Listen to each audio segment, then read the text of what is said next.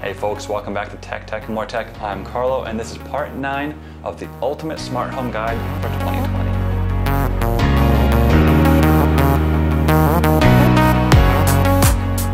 So far we have discussed what is a smart home, what are the benefits of a smart home, what kind of smart home devices are there, how do we control these devices, automations, connection protocols, ecosystems, hubs, and now we're here at networking and security. If you haven't seen those videos yet, there are links in the description below, or you can go to techandmoretech.com. If you have seen the videos and you found them helpful, consider hitting that like and subscribe button to work that YouTube algorithm. Having a strong and secure network is imperative to having a well-functioning smart home, and also just in general for all your devices to work properly. The top piece of advice with networking in general is wired when you can and wireless when you have to. Obviously, this isn't the end-all be-all of networking, but it is a very good rule to follow if possible. Many homes aren't wired with Ethernet to all rooms, so I understand that most of the time you kind of have to settle for having everything wirelessly connected to your network. But when it comes to smart homes, there's definitely a lot you can do to minimize the amount of Wi-Fi devices that you have. 10 to 15 years ago, people only had maybe 1 or 2 devices per person on their home Wi-Fi network, but nowadays pretty much everything connects to Wi-Fi, and that can mean that you might encounter different sort of sluggish performance issue or even just reachability and connection problems on an overloaded network. Now, I mentioned in the previous video on connection types that I personally prefer to have at the least amount of Wi-Fi devices connected to my network as I can possibly have. I say this for a couple of reasons. Firstly, the majority of people just use the wireless router that their internet provider gives you, like Comcast or whoever. And these, for the most part, are garbage. They most likely don't have a lot of the most recent features that good wireless routers have, such as MIMO 2x2 or Wi-Fi 6, and they're often not very customizable, which is definitely something that you want when you start getting, 30, 40, 50 different Wi-Fi devices connected to your network. By buying your own good modern router, you're going to save some money because you're not going to be paying Comcast a rental fee for the garbage they're giving you. And additionally, you can then customize how each device on your network sort of interacts with the rest of your network.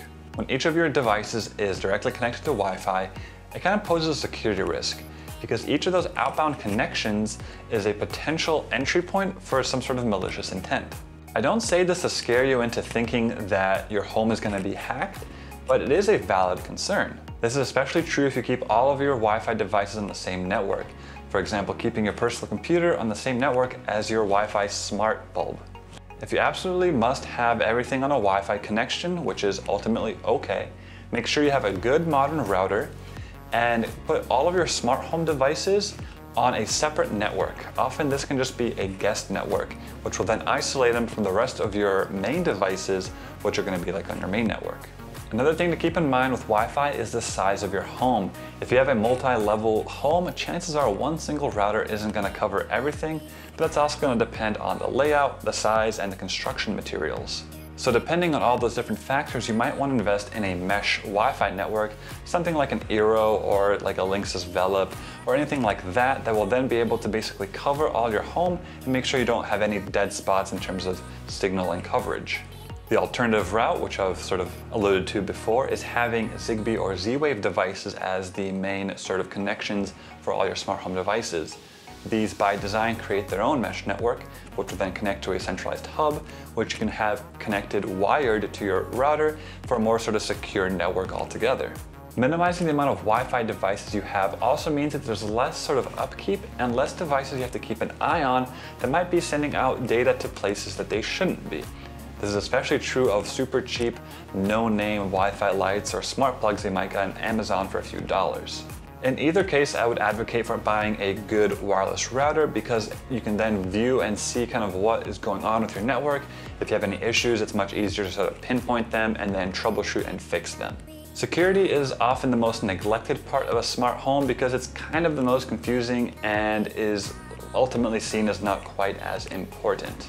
Good modern routers already often have good security sort of already built in, but it doesn't hurt to have that extra layer of security by segregating networks. Most routers at least have the option of creating a guest network, which is a separate network, which then basically just gives those devices basic privileges to your internet connection, but doesn't really let them communicate with your main network. Your primary network will have all the devices connected that might have personal information on them, like your computer, your phone, your iPad.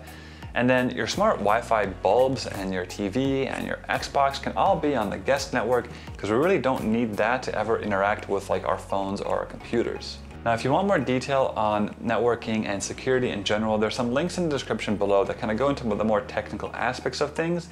I'm admittedly not an expert of it, but these are just things that I've sort of just learned over the years of having a smart home and kind of being conscious of security in general. For those of you that have HomeKit homes, you can get a HomeKit router, which makes it really easy to then control exactly which HomeKit device can do what on your network. And you can choose between, full internet access, limited network access, and then basically no internet access at all.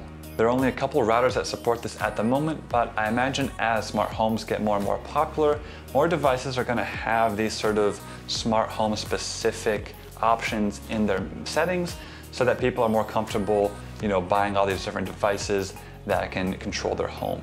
So to quickly summarize the networking and security side of things, have a wired connection when possible, meaning it's connected to your router. Have a wireless connection when it's necessary. Having a wired hub with a Z-Wave or Zigbee devices is preferable than having all Wi-Fi devices.